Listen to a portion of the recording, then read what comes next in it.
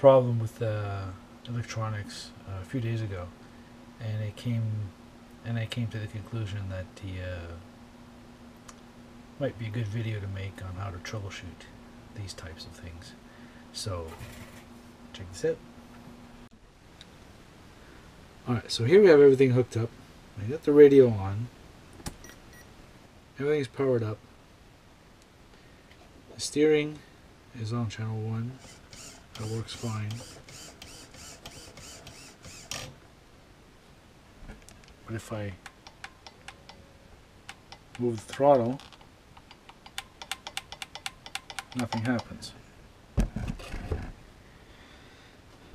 One way to check this, since we know that channel 1 is working, we can reverse the two channels.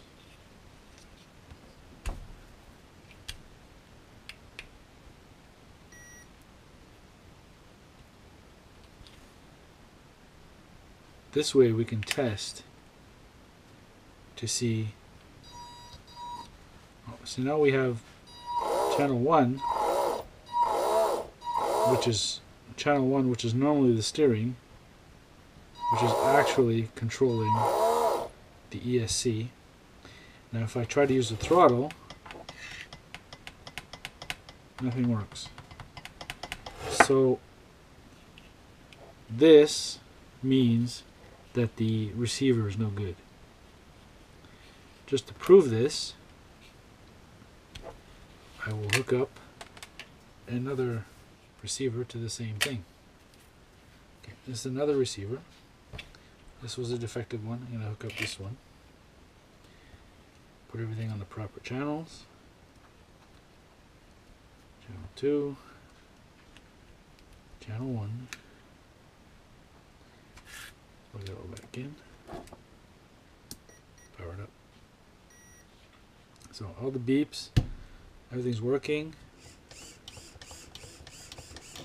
Steering works. And the throttle works. So that takes care of that problem. It always helps to have a second unit or radio around. The very first thing you need to check is always, and I mean always, the power. Is the power getting to everything? With this setup, basically, there's a couple of ways you can check to see if power is getting to it. If the lights are coming on, if the servo works, or if the motor turns. So, you know, sometimes the servo won't work and the motor will turn, or vice versa.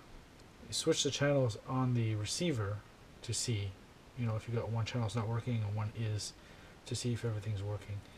The best thing that you can do is have either multiple radios or use a friend's receiver to test your ESC, or your friend's ESC to test your receiver, and so on and so forth. You can always find a way, because you can't really do any testing without having other components around to test with. So if you don't have any yourself, you probably have a friend that has components for you to test with. So let's go through this. Let's say your motor is not turning. What's the first thing you check? Power. Always check your power. That's always the first thing you need to check.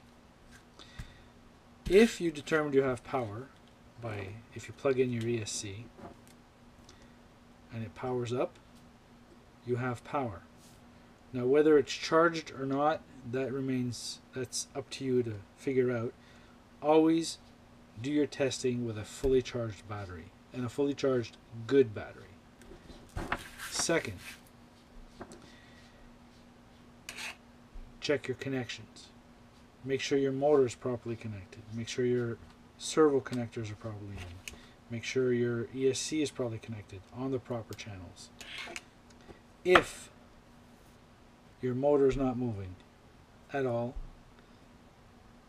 but the light comes on to tell you that you're getting a signal from the radio, check the connections from the ESC to the motor.